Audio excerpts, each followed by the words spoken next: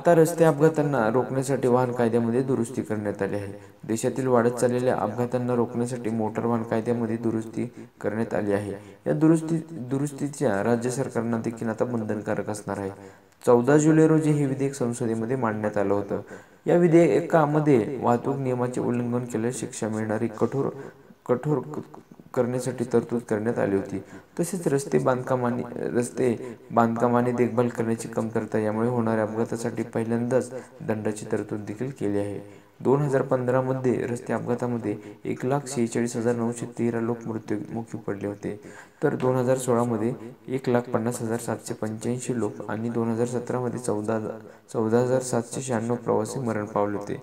यामुळेच या अपघातावर नियंत्रण मिळवण्यासाठी मोदी सरकार कठोर तरतुदी करणार आहे. यासाठीच आज लोकसभेमध्ये रस्ते वाहतूक मंत्री नितीन गडकरी यांनी मोटार वाहन दुरुस्तीचे विधेयक सादर केलं. तसेच नियमाचे उल्लंघन केल्याबद्दल दंड वाढवण्यासाठी तरतुदी देखील करण्यात आली आहे.